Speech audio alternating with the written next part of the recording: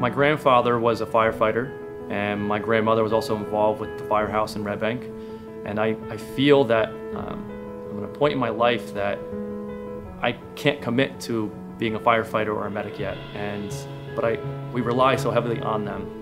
And I feel guilty that I can't participate, that I can't volunteer or give my time. I'm a barber, I can't give much, but what I can do is help start an organization with the help of the community to raise money for first responders.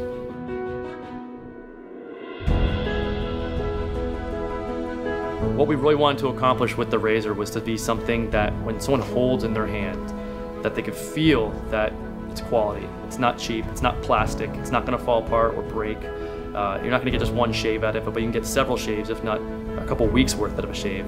This is really nice. It's comfortable in the hand, and it's got that nice trimming blade back there. And nice handle. Yeah, feels good. It shapes to your face, your neck. That's nice. You know, it doesn't snag. I think this is something me, my family, and everybody I know would be very interested in using. I think this would be a great way. I mean, some people don't just like handing out money, but they can hand out money and get something useful in return.